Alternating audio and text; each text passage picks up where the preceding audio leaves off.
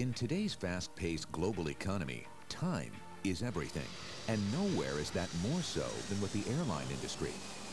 Thousands of flights across the country are listed for arrival and departure every day. Every airline has a schedule to maintain, in spite of bad weather and airport congestion. And the demand for flights is increasing, even as our centralized air traffic control system is reaching its maximum capacity.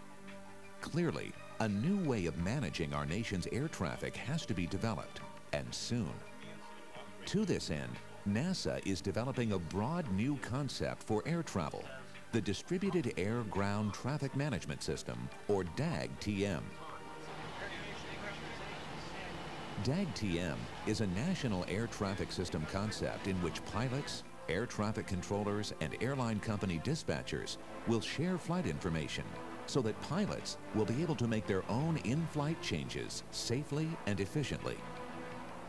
This system will not only safely increase our nation's air traffic capacity, it will also help airlines stay on schedule. At the same time, airlines will be meeting and exceeding air traffic safety requirements.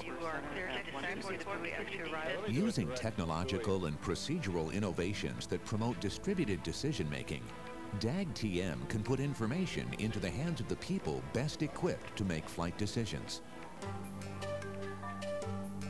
These innovations include new flight management systems, data broadcasting technologies, advances in communications and navigation, and safety monitoring that improves on existing standards.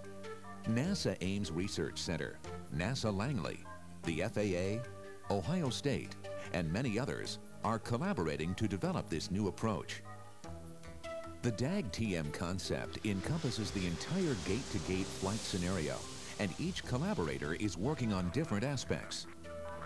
One part of DAG-TM allows for flights to be equipped for free flight maneuvering.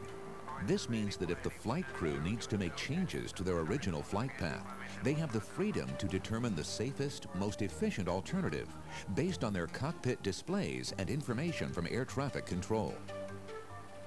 The researchers at NASA Ames Research Center and NASA Langley are developing the procedures and tools that will enable this free flight, both en route and as the aircraft approaches terminal airspace. They're using existing research and decision support tools and integrating them into systems that will support the new concepts and procedures of DAG-TM. The DAG-TM research team at NASA Ames recently conducted a technology and concept demonstration in a simulated environment. Radio check, 1, 2. The virtual environment included air traffic controllers and pilots, along with simulation support personnel. 3 separate Ames facilities were used: the Airspace Operations Laboratory, the Flight Deck Display Research Laboratory, and the Advanced Concepts Flight Simulator. Dallas Airport and its surrounding airspace were used for the simulation. The first part of the demo showed 2 concept options for the en route free flight segment of a flight. Currently, during the en route phase of a flight, if an aircraft needs to avoid bad weather, the air traffic controller reroutes the aircraft around the problem, both to avoid turbulence and maintain proper separation from other aircraft.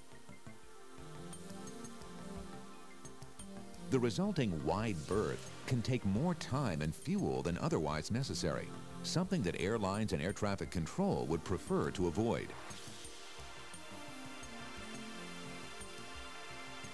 The DAG-TM solution is to let the flight crew use their cockpit display of traffic information to determine the best course around the inclement weather, while still maintaining safe separation from other aircraft.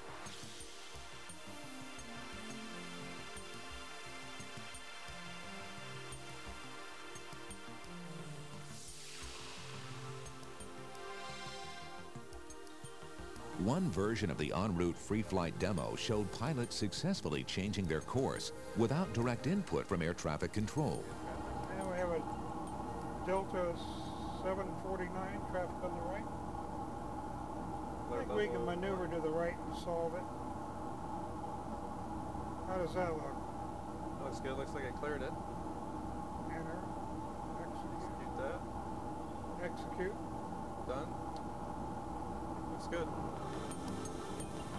A further free flight demo showed pilots again successfully changing their course, but this time with the concurrence of air traffic control, who first reviewed the maneuver.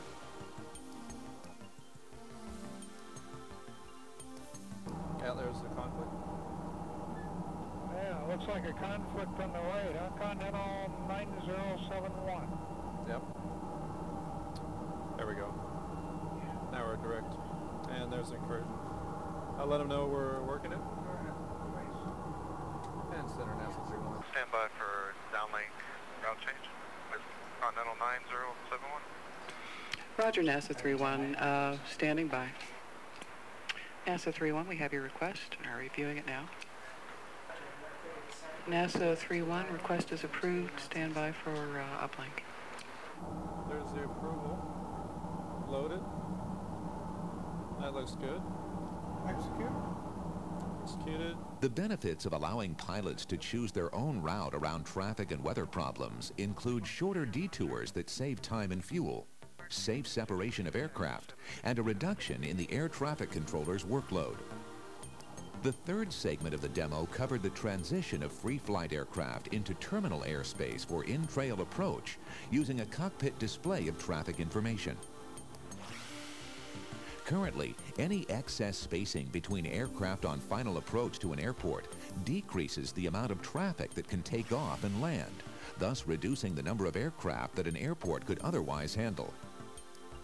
This can be particularly true in poor visibility, when visual flight rules are not possible.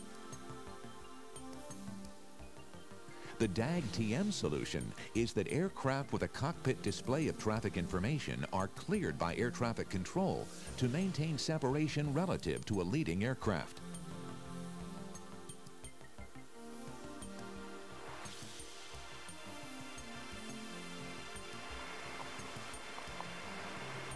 And approach NASA 31 with you at descending through 13.8. NASA 31 regional approach, roger. Follow Southwest 244, maintain 70 seconds. 70 seconds, confirmed. 70 seconds. Southwest 244. 70 seconds, set. Start. And engage. Okay, go ahead. FD, please. Use the speed. We're in the box.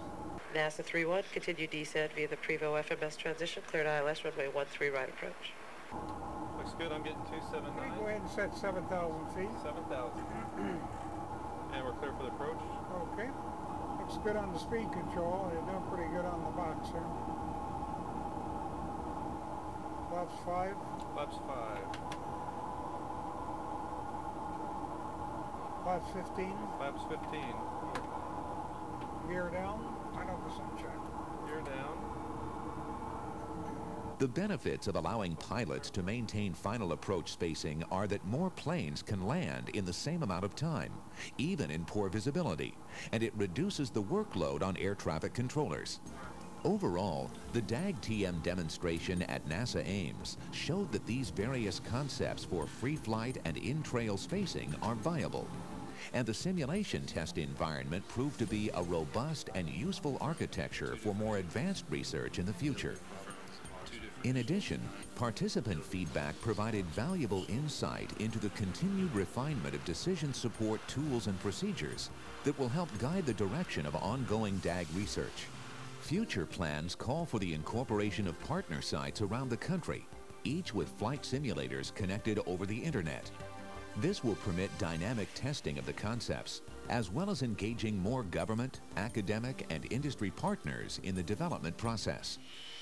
The technology will offer solutions for increased capacity, improved scheduling efficiency, and a higher level of safety demanded by the public and the airline industry.